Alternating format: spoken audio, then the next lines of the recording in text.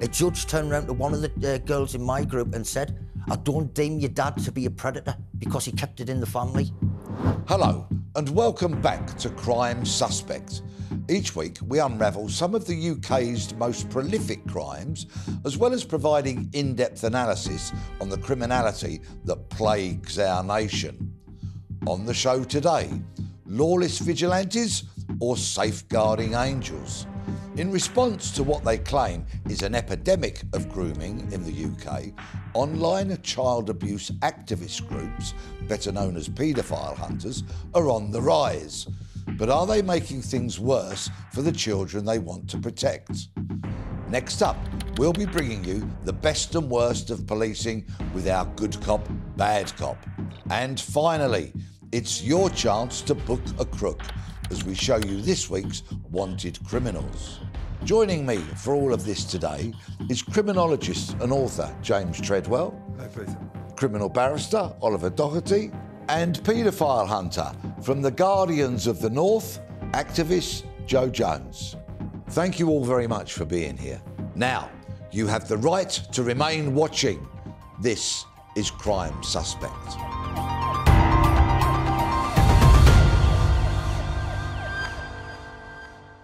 They've been dubbed the X-Men of child exploitation. Online child abuse activist groups pose as vulnerable children in chat rooms, waiting for men to start talking before encouraging them to meet them in order that they can publicly expose them. Last year, the National Society for the Protection of Children reported an alarming 82% rise in online grooming crimes against children over the last 5 years. And the surge in anti-paedophile vigilantism reflects a growing perception that these activist groups are stepping into a void left by law enforcement. But while paedophile hunters may have some public benefit, this can often be outweighed by the serious legal and moral problems that their actions pose. Not to mention the added risk of accidentally accusing the wrong person. James, should we be relying on vigilantes like Joe to be doing the police's work? I think the reality is it's a reliance that's born out of the fact that there really is, at the moment, no alternative. If we look at the numbers, and those NSPCC figures are staggering, that is, in some ways, the tip of an iceberg. Because if we look, for example, at child sexual exploitation material in possession of people, we can suspect that those people are probably mostly men. But we know that we prosecute a tiny number. CEOP, the Child Exploitation and Online Protection Agency, suggests that at any given time could be somewhere between 600,000 and 800,000 people in the UK who are accessing child sexual exploitation material. I mean, it's a shockingly high number. And in many ways, if we think about policing and what we want the police to do, we want the police to police our roads, we want them to police burglary, we want them to police violence in our city centres, we want them to police sexual offences, we want them to protect MPs at home. We want the police to do everything, and yet there will always be that tension in that we don't have enough police. And when the police aren't doing something which concerns the public, and I would suggest that it isn't a moral panic. People are rightly concerned about child sexual exploitation and the harm that's going on in society. People like Joe will step in and fill the void, and that is just a reality. Joe, Yep. there's staggering figures, possibly 600 to 800,000 people, mainly men, accessing this material. So I take it you're not short of suspects that you can... We've got over 400 convictions. And we're still ongoing. It's an epidemic, really is. I mean, there's over 100 groups in the country, and there was one last month called 53 people in a month. So how can you justify where's the police? Understandably, they're short-funded, understaffed, and the fact is there's no monetary gains from paedophile hunting or locking up a paedophile. If it was a drug dealer, yeah, you could seize assets. There's nothing like that. And the amount of money that's been put in to these operations, the cybercrime units, just isn't enough. Is not enough. What got you into this work in the first place? My son was contacted. He came up to me when he was 13. He's 21 now. He says, "Dad, somebody's messages are online. I swear, give us a look." So I went straight to the police. Not just once, twice. Done nothing. Couldn't do nothing. I went home. I was a helpless parent. I didn't know what to do. Turn that way, turn that way. What did I do? Did I let my son get abused in his own home via the internet because the police are not doing what they need to do? And like I say, here we are today, 7.5, nearly 8 years later, over 400 convictions. The proof's in the pudding, you know what I mean? So tell me, Joe, how do you go about catching these people? Well, first of all, we'll ask people over the age of 18 if we can have their photographs, donate their photographs to us from when they were in school. So we've already got their permission to use them photographs. We'll put them online, make us a profile. We'll just wait for somebody to message us. When they message us, because we'll never message them first, we'll never make first contact, we'll allow them to carry on the chat, whichever way they want to carry it on, whether it's football, whether it's sex, whether it's this, that and the other. We'll never encourage them. We'll never, like you said earlier on, encourage them to meet. We'll never do. And if we possibly can, we'll get them, they will come out and meet. If not, if it's a family home, the reason I send police in to a family home and not do a live stream, I've never did live streams, I'm dead against them, is because the only victims in this crime is the paedophiles' families. Don't try and make an escape. Escape? You've came here tonight to meet a child for the purpose of sex. I did not even know the age of the person. So your friend did not tell you that this child was 14? No. So you clearly behave in a very responsible way. Yeah. Do you then present your evidence to the police? Yeah. Before we go out, we'll have an evidential pack already made. We'll take a laptop with us. Okay. Police can take up to half hour, an hour, 2 hours, 3 hours. Just depends. We're not classed as a priority. And we've got to have these people under citizen's arrest and make sure that their safety is paramount to be able to get the conviction. Oliver, broadly speaking, what's the legal position regarding this activity? Well, starting from the beginning, as Joe was just talking about, if they're having to arrest somebody, they are legally able to do that. The law says that if somebody has committed an indictable offence, so that's a serious offence that could go to the Crown Court, and it is necessary to detain them, and there isn't a constable available, then Joe is permitted under the law of the land to detain that person and indeed to use reasonable force to detain that person until the police attend. So that's at the point of arrest. In terms of the legality of the entire process, of course, we all wish that it wasn't necessary to have groups like Joe's group, but it seems as though it is. I have personally been involved in the prosecution of several offences against individuals who were discovered by paedophile hunting groups in my life as a criminal barrister. And what I found was that the evidence that was presented to the police, it was normally in the form of messages between the group and the sexual predator, and then video evidence of the confrontation if it turned into a situation where that person was trying to meet a child for sexual activity, which regrettably is often the case, then they would video that and provide that. And I always found that the evidence was superbly put together. James, what is wrong with these people who want to seek out children for sexual activity?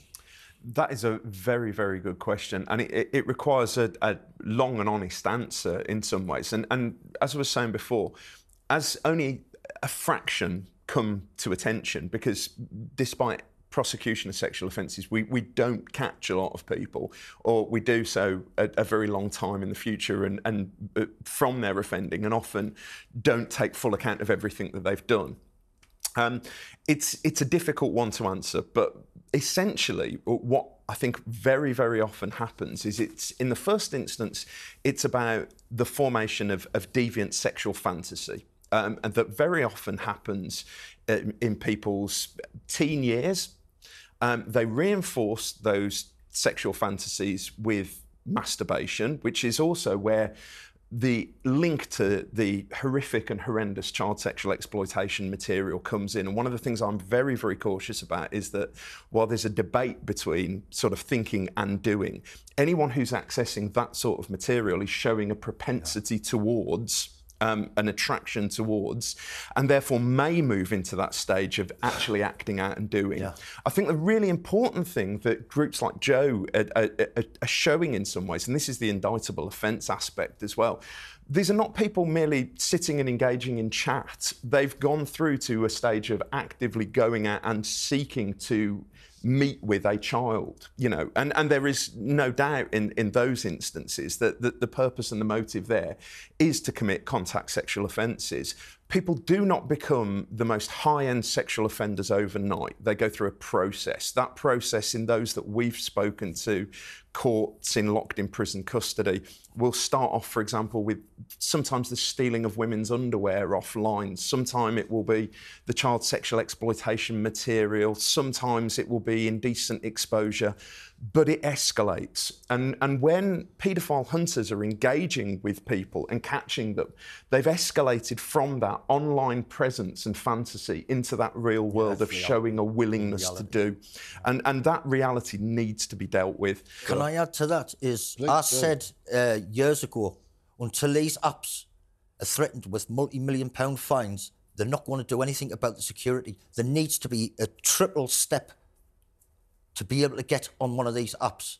And then the paedophile can't hide his identity, and nor can the child. And then the child will never be able to get on that app. And this is what's killing it. So the profiles that you put up, Joe, and you wait for contact, what apps or platforms do you use? Where do you host those? Wherever you find a child. Oh, so could that be anything. Snapchat, Instagram? Yeah, dance groups, anything. You know what I mean? They'll worm their way into different things, and there's like a grooming process. It's, oh, you look nice today, and things, you know, it's like little comments, and then it grows and grows. Can I just add that the people that I've got on my team that do the chats are all survivors from sex abuse. Really? And this is the only therapy that they've been able to get since after their court cases. A judge turned around to one of the girls in my group and said, I don't deem your dad to be a predator because he kept it in the family. That was like hurting the girl again. It's unbelievable. We can get all these through into the courts, right? You'll be able to back this up. Very few go to prison. All suspended sentences. I've had a case take 5 years to get to court. No bail conditions, nothing. What's your most notable case?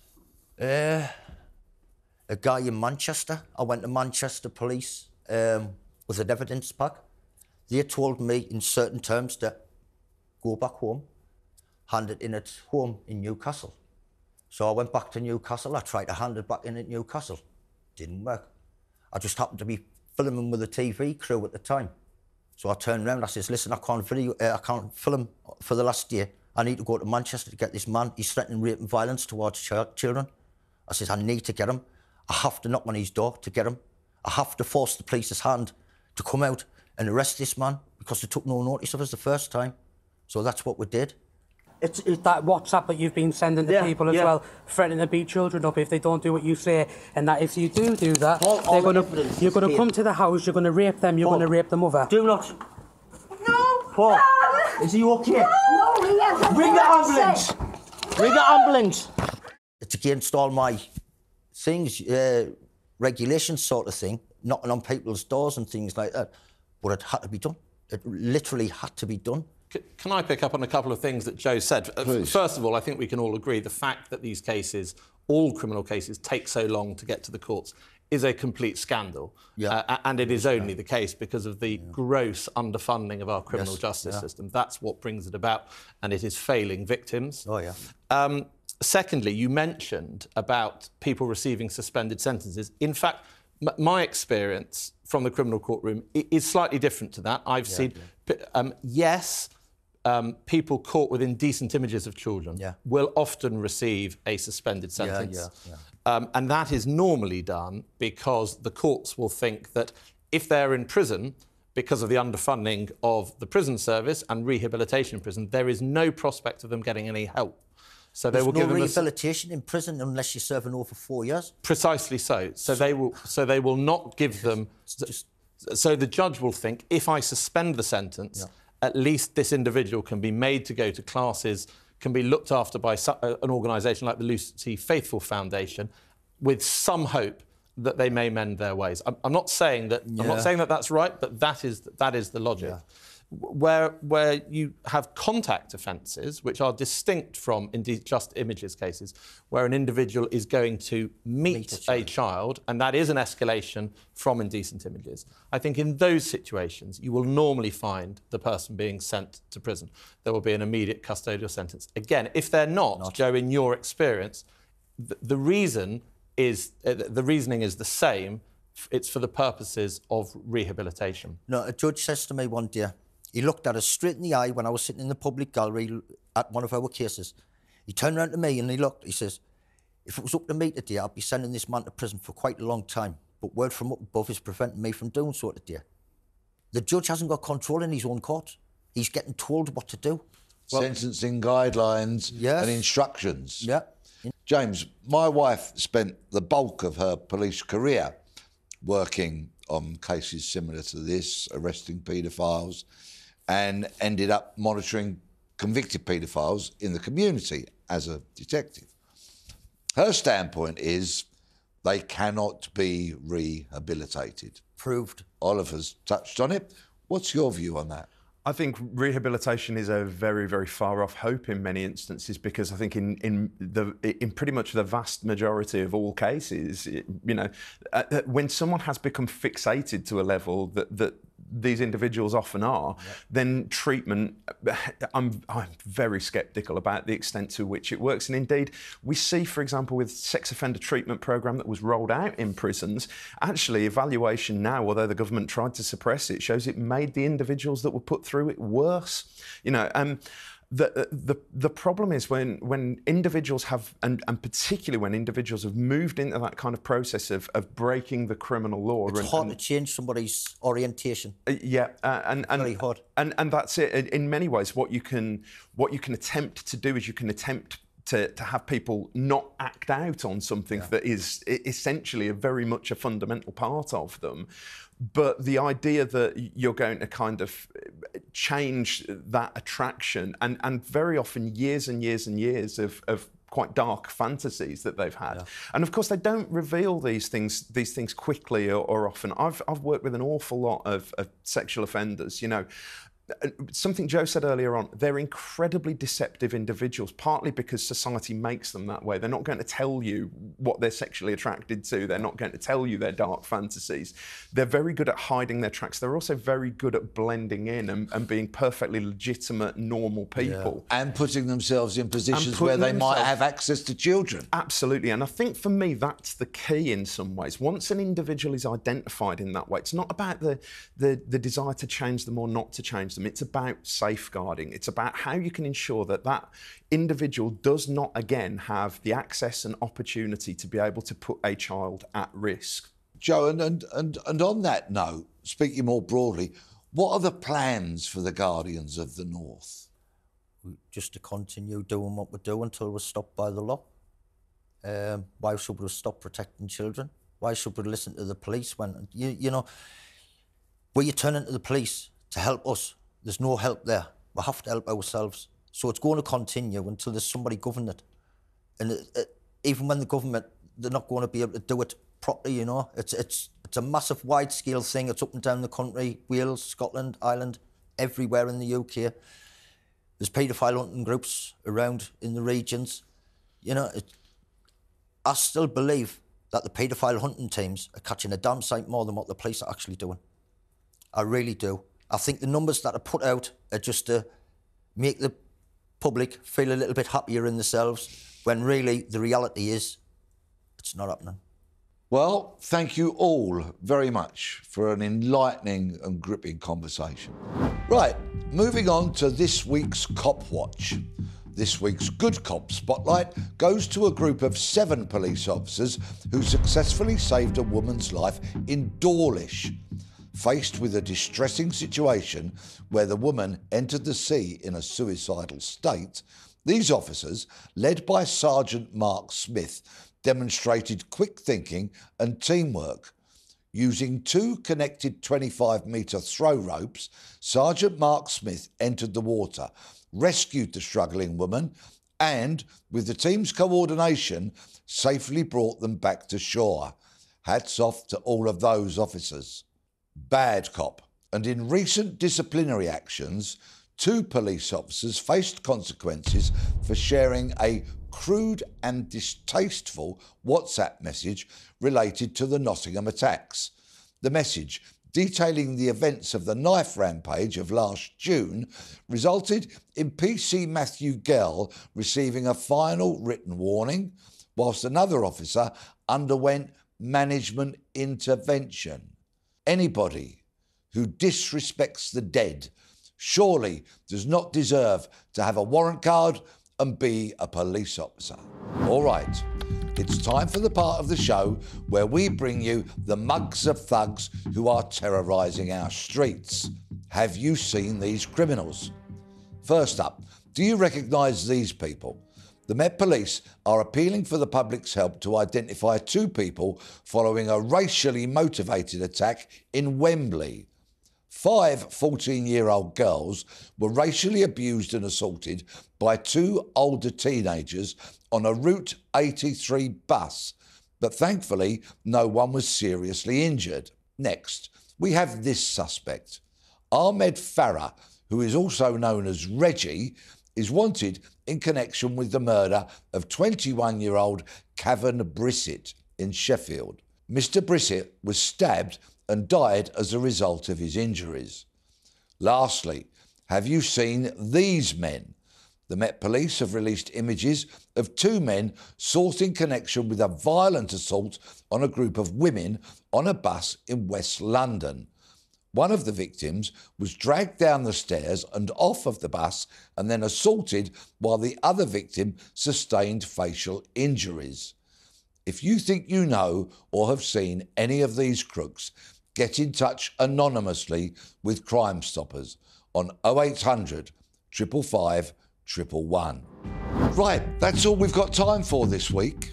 Many thanks to James, Oliver and Joe. Be sure to leave us a comment, like and subscribe, and we'll be back next week for more Crime Suspect.